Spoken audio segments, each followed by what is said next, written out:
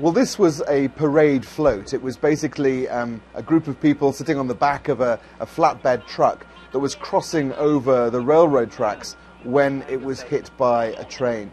This was part of an event to honour war veterans. Those who were sitting on the back of the truck were soldiers who'd been injured in battle and their spouses on their way to this big meal that was being held for them in this part of West Texas. And then a big weekend of hunting had been laid on for them as sort of a way of honouring the veterans.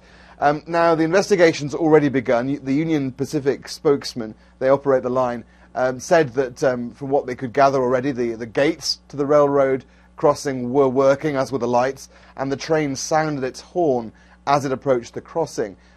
But yet the train struck the back of one of these trucks, and those people on board scattered to try and get out of the way. But it appears there were a large number of people who were killed and injured, some of those taken to the hospital still critically ill.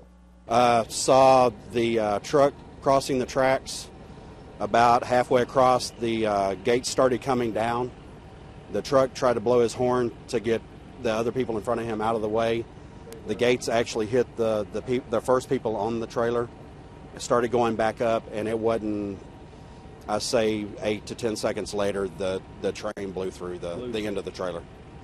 The thing from the crossing guard, it didn't even go ding, ding, ding when they let you know. And to me, I don't know, it's because the electricity around the neighborhood, it was off for about 20 minutes to 30 minutes.